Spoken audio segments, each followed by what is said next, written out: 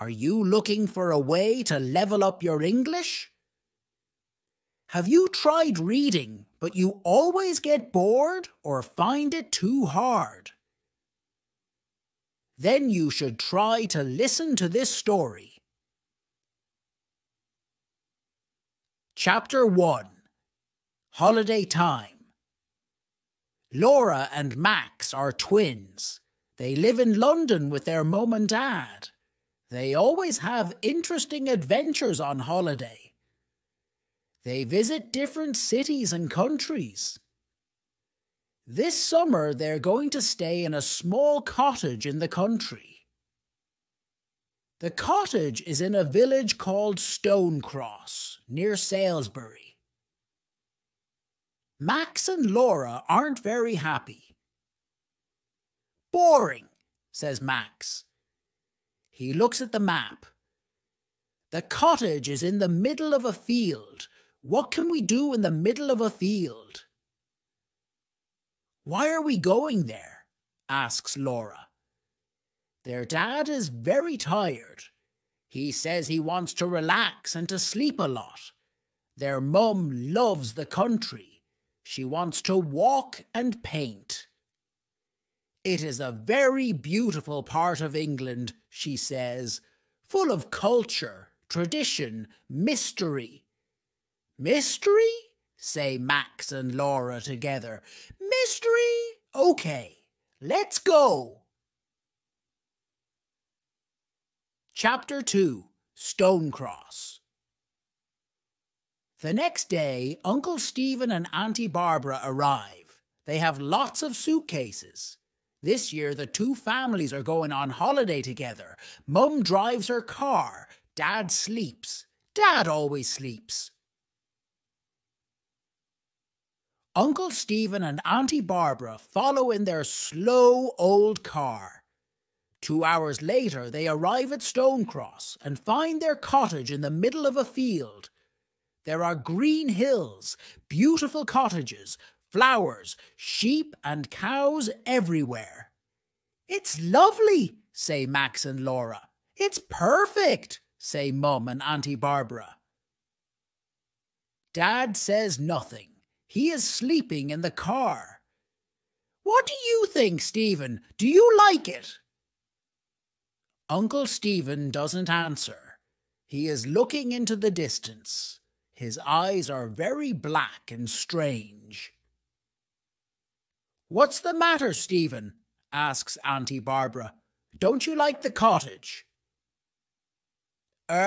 Yes. It's wonderful, he says. Come on, everyone. Let's take these suitcases inside. Wake up, Andrew. Dad wakes up. What? Oh, where are we? We're here at Stonecross. Come and help. We must take the suitcases into the cottage. They take the suitcases and go inside, but Uncle Stephen waits. He wants to talk to his wife.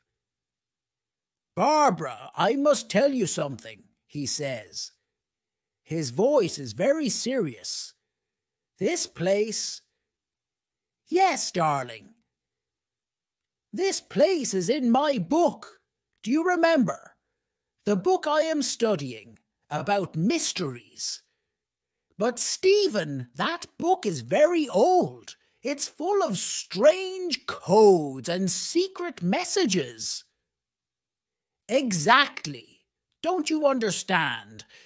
This is the place where...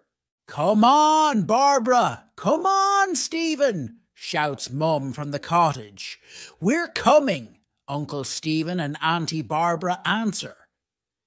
But when they walk to the cottage, their faces are white. They look very worried. Chapter 3. Mr. Carter and Mrs. Black. The cottage is big. There are 4 bedrooms and 2 bathrooms upstairs. Downstairs there is a big kitchen, a living room and a study. Uncle Stephen wants to use the study. He must finish some work during the holiday. Uncle Stephen is a historian. What does Uncle Stephen do exactly? Laura asks. Her mother replies, he studies history. Max is confused. But I study history too, at school, but it's not my job. Yes, but Uncle Stephen writes books about history. He thinks about history. He tries to understand the things that no one understands. For example, asks Laura. Well, Mum replies, for example, the mystery of Stonehenge.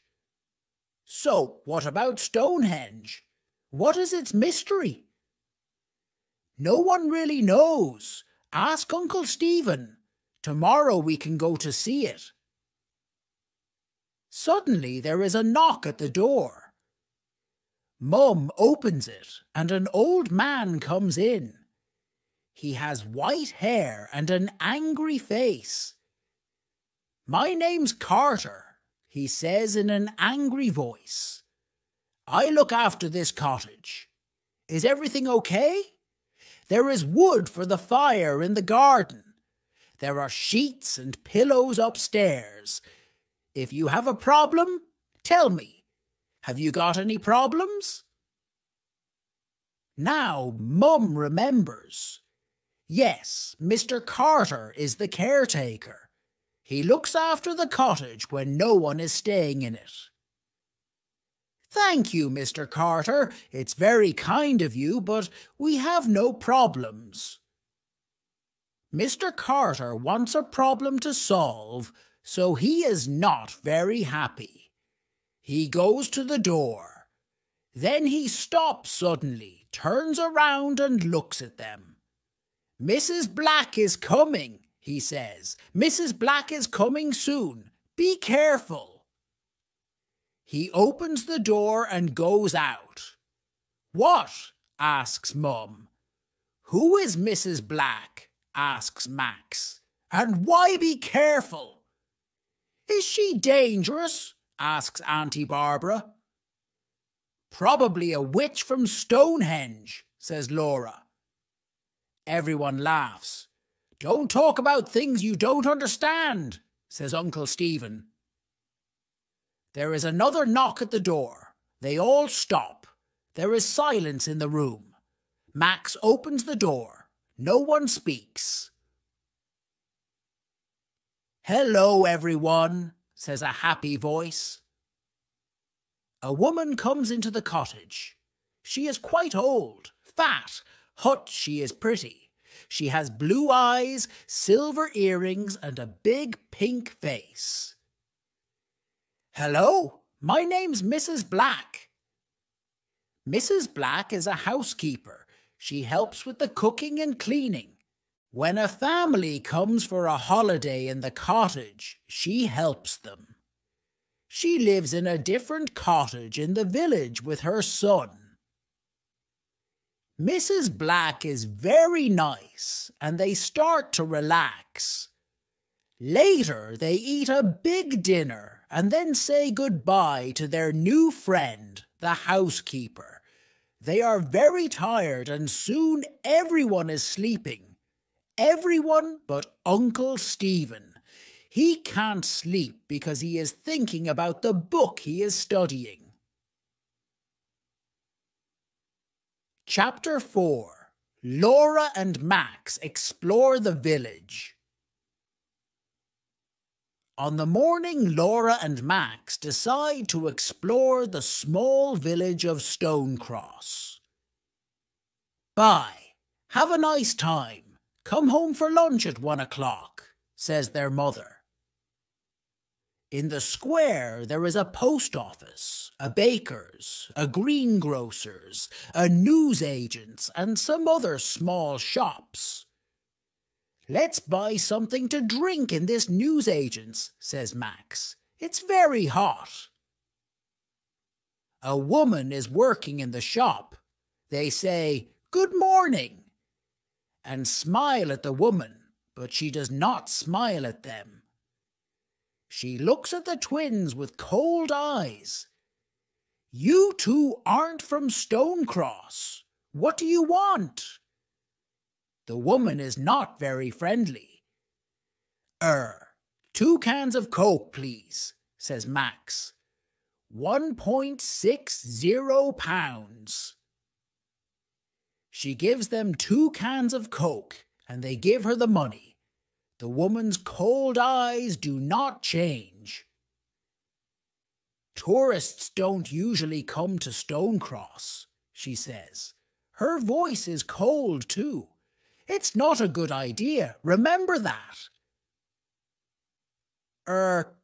Yes. Okay. Thank you. Goodbye, says Laura. They run out of the shop very quickly. In the square, the sun is shining. Everything is normal again. Wow, there are some strange people in this village, says Max. They walk along another street and suddenly a man appears. He is not very old. He is wearing a dark suit and a tie with a strange design on it. The twins stop. The man smiles. He says, "Hello, hello, 2 explorers in Stonecross. Are you on holiday? Are you having a nice time?" Yes, thank you, replies Laura. My name's Martin Knight. What are your names? Max and Laura Marrell, they say together. Sometimes twins understand what the other is thinking. Sometimes they speak together. Marrell. Is your father the famous historian Stephen Marrell? No, he's our uncle, not our father. He's on holiday with us in Stonecross. Do you know him? The man doesn't answer Max's question. I see. Stephen Marrell is here in Stonecross. Very interesting. And tell me, what is he studying at the moment? Oh, a really old book about mysteries and secret. Sorry, Mr. Knight, but it's very late. We must go home and have lunch. Laura stops him. Come on, Max, it's time to go. Can we meet tomorrow? Says Martin Knight.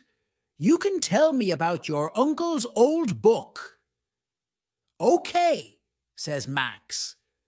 Come on, Max, says Laura, and the twins go back along the road. Sorry, Max, but I don't like that man, explains Laura. He wants to know about Uncle Stephen and his hooks. But Uncle Stephen is very famous. Lots of people want to know about him.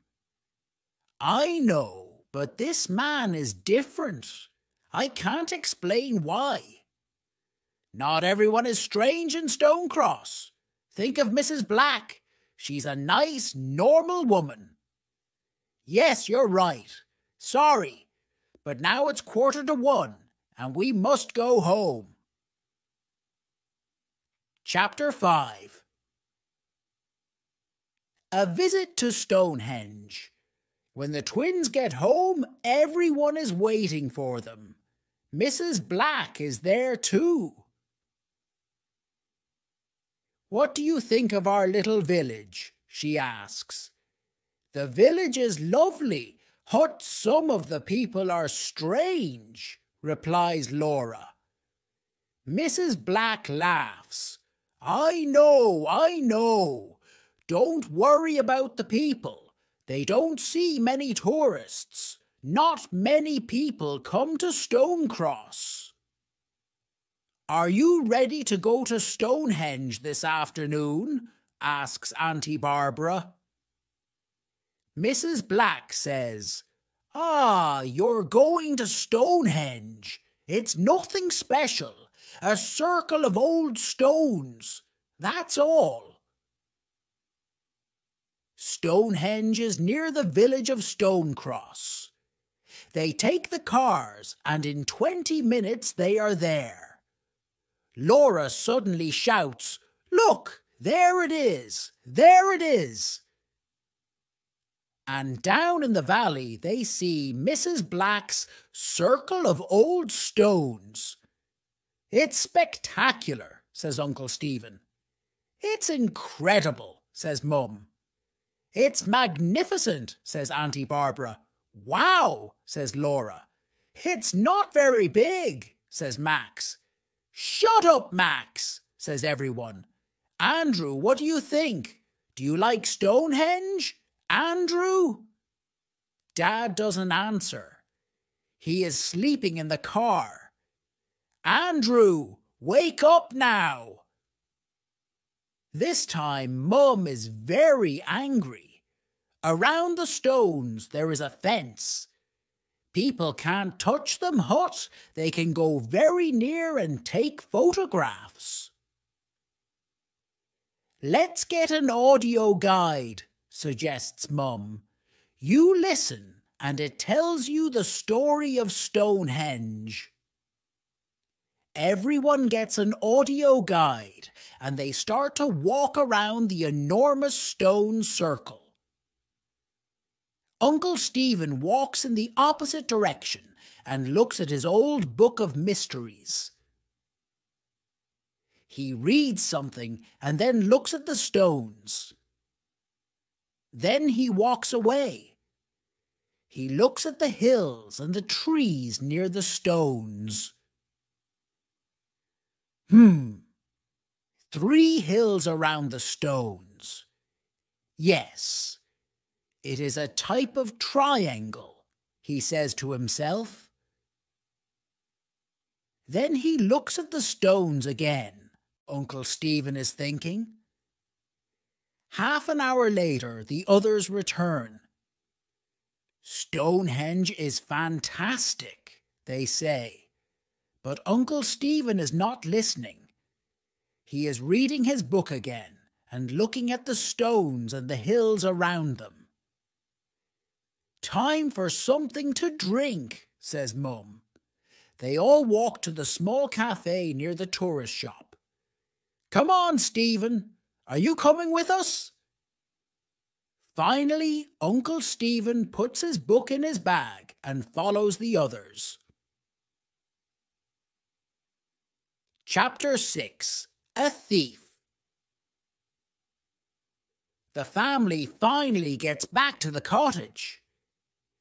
Everyone is very happy, but they are also tired. The sun is shining and everything seems in perfect order. They park the cars and go to the cottage. "That's strange," says Dad. "I can't move the key. I can't open the door." "Let's try the other door," Mum says. They walk to the small door at the back of the cottage. Suddenly, everyone stops. The door is open.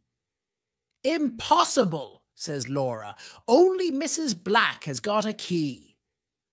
Mum and Auntie Barbara scream. "Thieves!" they say. Inside the cottage there is chaos. The cupboards are empty, the drawers are open, and things are on the floor. "Our money," says Dad. "My jewellery," says Mum. Uncle Stephen says, "What's missing? We must phone the police." They look in all the rooms, but nothing is missing. "Look, our money is here. The thief doesn't want money," says Dad happily. "And look, my jewellery is here. He doesn't want my diamond ring," says Mum. "So why? What is interesting for a thief here?" asks Max. Uncle Stephen's face is very serious. "I think I know the answer to that question. This is what the thief wants," he says, and takes the hook of mysteries from his bag. "That old book? But why?" asks Max. I am studying the mystery of Stonehenge. Some people think that it is an ancient computer, Uncle Stephen explains. I don't understand, says Laura. Ancient people understand lots of things that we don't understand now. Things about the stars, about energy, mathematics, and communication. We think that Stonehenge is an enormous computer. It connects information to other ancient computers round the world. Like the pyramids, says Laura excitedly. Exactly. Perhaps these computers communicate with spacemen too. Wow, says Max. Uncle Stephen continues, My old book of mysteries has a secret code, but there is a symbol I don't understand. I want to understand the symbol because I want to understand Stonehenge. This computer can be very dangerous because bad people can use the information. We must protect the book. Do you understand? Yes, they all reply. Now let's tidy the house. Everyone must keep their eyes and ears open. Yes, they all reply. The twins are tidying the house. Suddenly Laura stops and says, Max, look. What do you think this is? She gives her brother a small silver object. It is round with a triangle and a strange cross in the middle. It's got a pin at the back. It's a brooch. Yes, perhaps it belongs to the thief. Let's give it to Uncle Stephen. They tell their uncle the story, and he looks at the small object. He puts it in his desk, and his face is serious. He doesn't say anything. Max and Laura go into the living room. There's something strange about that object, Laura, says Max. I know that symbol. Yes, says Laura. Me too. I recognize it, but where from? Chapter 7. A Noisy Night. At 7 o'clock, Mrs. Black arrives. She helps cook the dinner and listens to the story. Terrible, she says. Every summer there are thieves in Stonecross. They know there are lots of tourists, you see. But you say that tourists don't come here, answers Laura. Ah, yes. Well, it depends. Some summers there are a lot, some summers there aren't a lot. Suddenly a telephone rings. It is Mrs. Black's mobile phone. Excuse me, she says, and smiles at everyone. She goes to the hall and speaks in a soft voice. Yes, yes. Okay, don't worry, everything's all right. I don't know. Perhaps tonight, perhaps tomorrow night. Okay, bye. My son, she explains. He's 27 and he doesn't know how to cook. Can you believe it? Mum laughs. I'm sure he prefers your wonderful cooking. Later that evening, everyone is playing cards together. Mum is winning. She always wins. Mrs. Black says, Who wants a nice cup of hot chocolate? During the evening and at night it is cold in the house. They say, Yes, please, Mrs. Black. But Laura says, No, thank you. The housekeeper seems offended. Why not? She asks angrily. Hot chocolate helps you sleep. I can sleep with no problems, thank you, replies Laura. Mrs. Black is not very happy, but goes to the kitchen to make hot chocolate for the others. It is creamy, chocolatey, and delicious. "This is wonderful, Mrs. Black. What is the special ingredient? Do you have a secret recipe?" asks Mum. "It's my grandmother's secret recipe," she says and laughs. She says goodnight and goes home. Soon, everyone is very sleepy and goes to bed. Only Laura isn't tired. It is the middle of the night. Outside, the sky is full of stars, but there is no moon. Everyone is sleeping. Mum is dreaming and Dad is snoring. Suddenly, Laura sits up in her bed. There is a noise. Someone is downstairs. She relaxes. It is probably her father. He sometimes gets up and sleepwalks. But no. She can hear her father. He is snoring in his bedroom. She gets up very quietly. Yes, there is someone. The noise is in the study. She goes downstairs. She is very quiet. When she is outside the study, she stops and listens. She hears the sound of paper. "I must be brave," she says, and pushes the door open quietly. "Stop, thief!" she shouts, but to her surprise, she sees Mrs. Black. She is sitting at Uncle Stephen's desk, reading his notebooks. "Oh, Mrs. Black, it's you," says Laura. Hello, Laura. I can't find my car keys. Perhaps they are here. I don't want to disturb everyone." "Oh, all right," says Laura. But then she remembers Mrs. Black hasn't got a car. At that moment, Dad and Uncle Stephen arrive. They think there is another thief. Dad smiles and laughs. "Phew, it's Mrs. Black. Hello, Mrs. Black, you're working late tonight."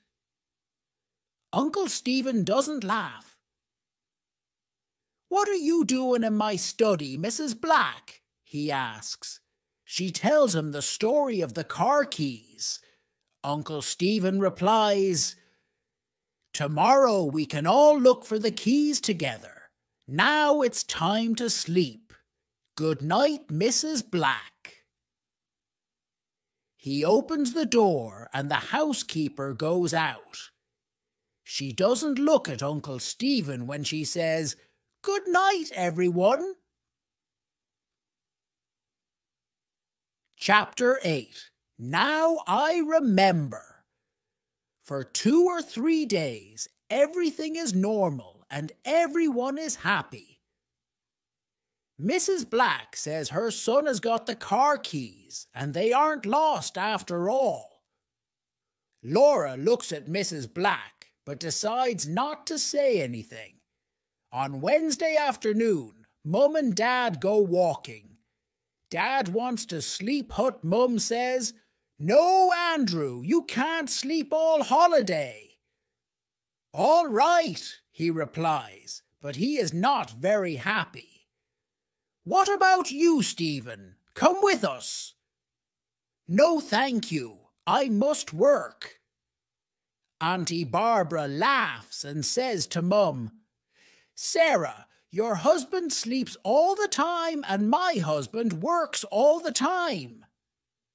"Don't laugh, Barbara," replies Uncle Stephen. "My work is very important." Everyone laughs. Sometimes Uncle Stephen is very funny.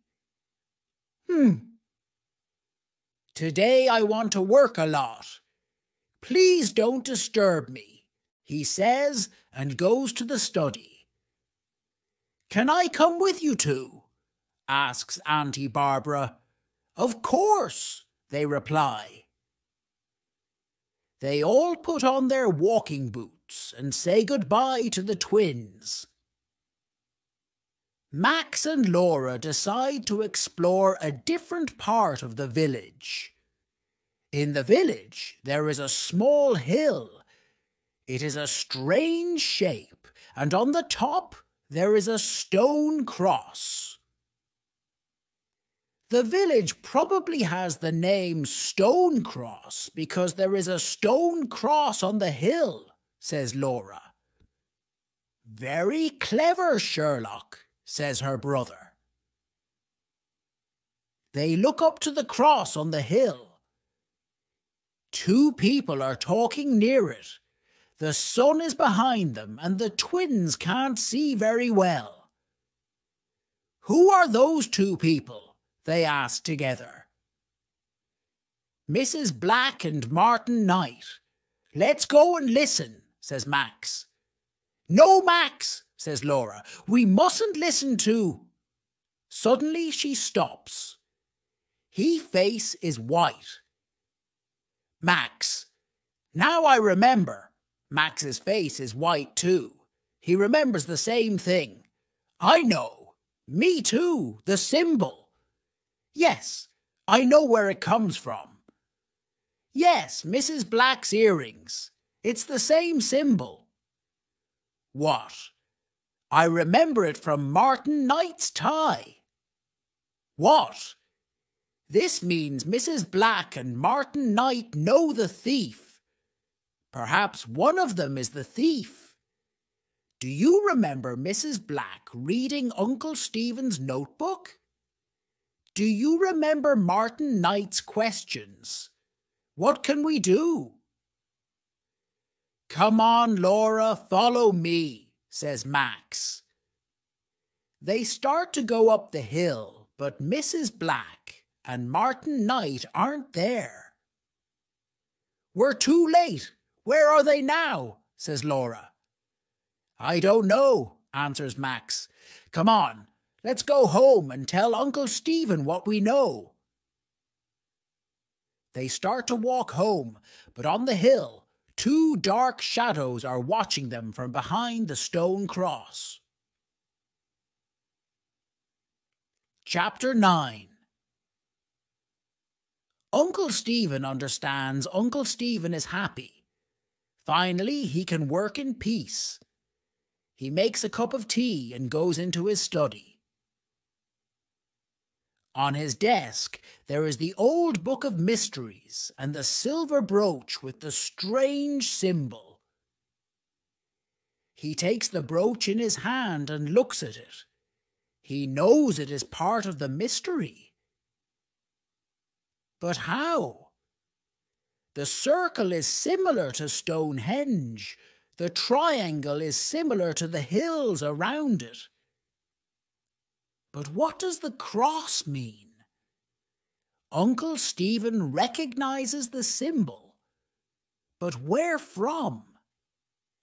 He drinks some more tea, he thinks.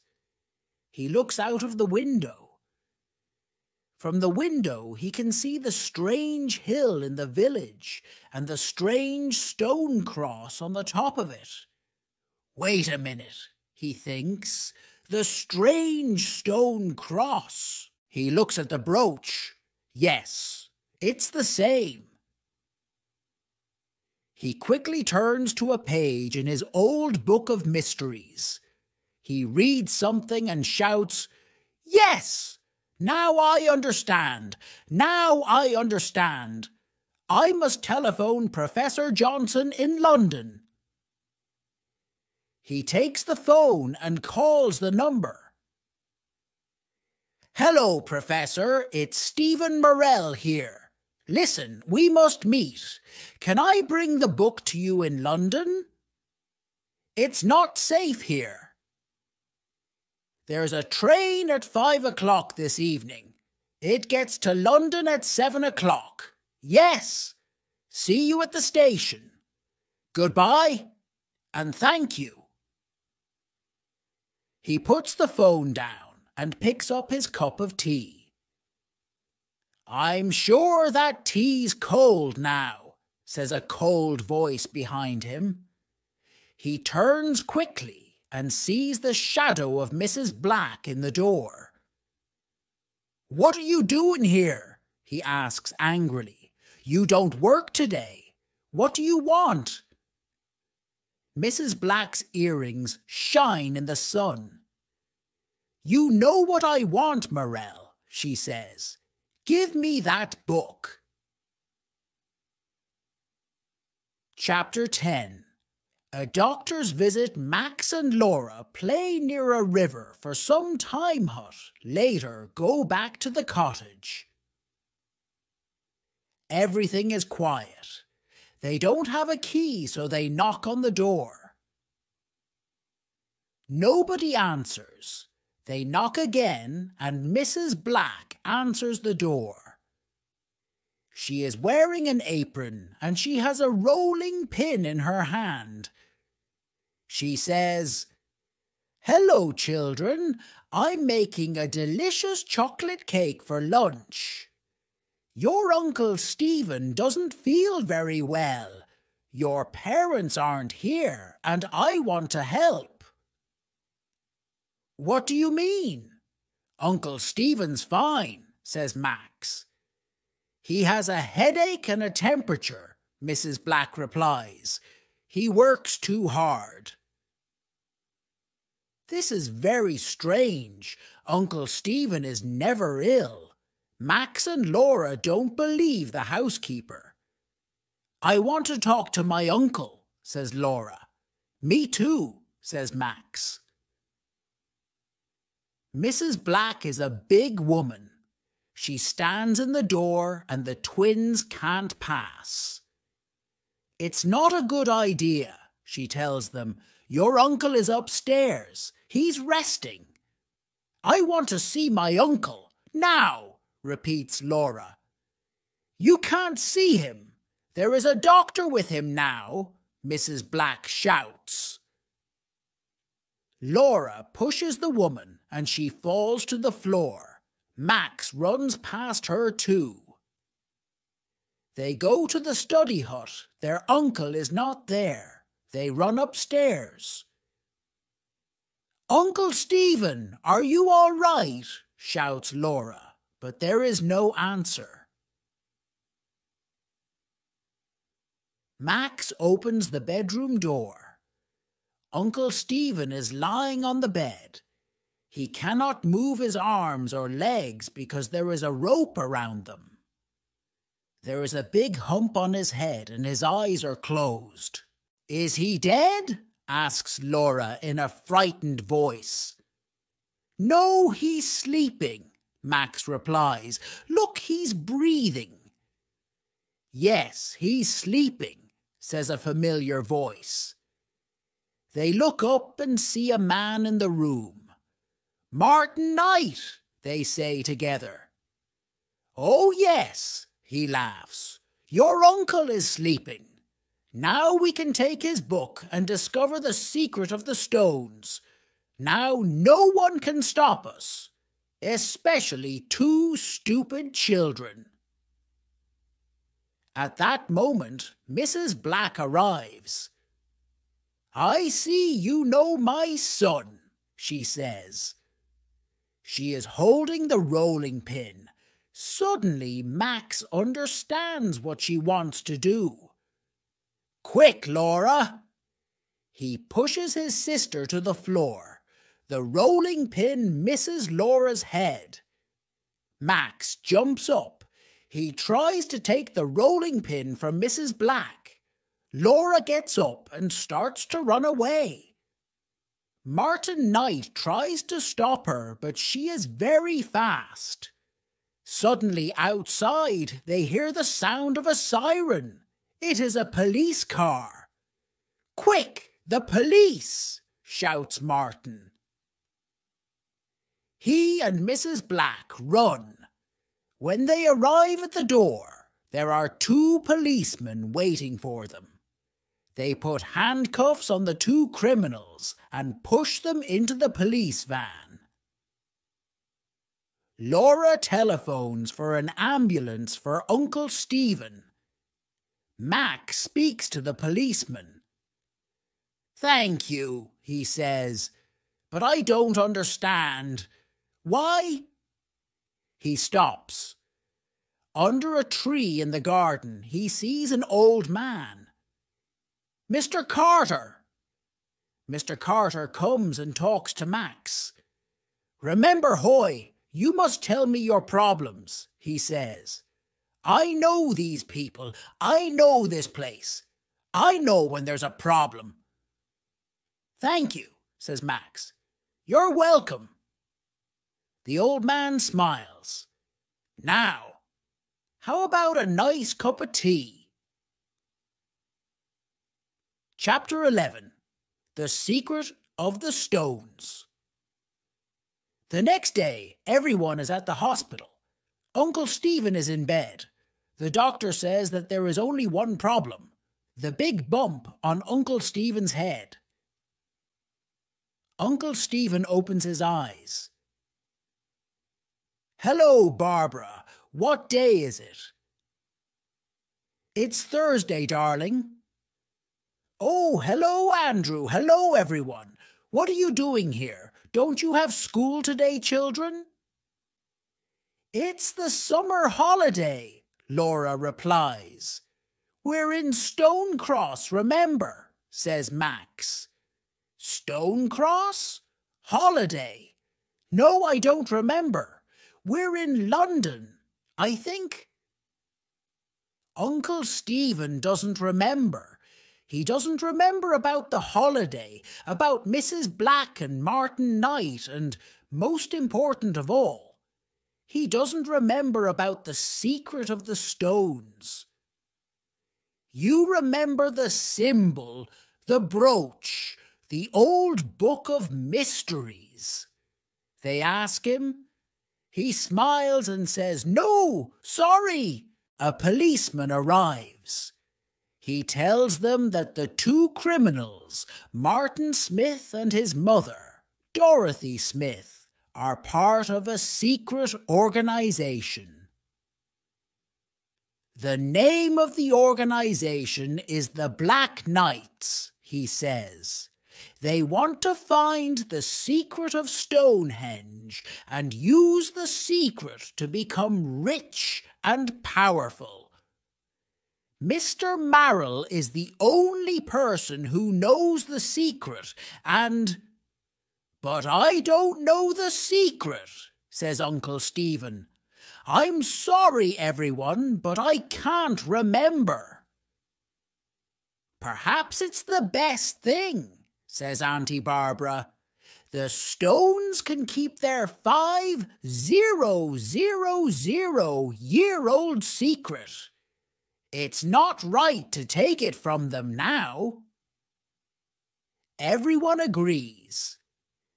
"Perhaps we can find another secret next holiday," say Max and Laura together. "Perhaps next holiday I can stay in London," says Uncle Stephen. He rubs the bump on his head. "Poor Uncle Stephen." Everybody laughs. "No more adventures this summer," says Max. "But perhaps at Christmas," says Laura. "Who knows?" The end. If you enjoyed the story and want to say thank you, then you can subscribe to my channel and visit it.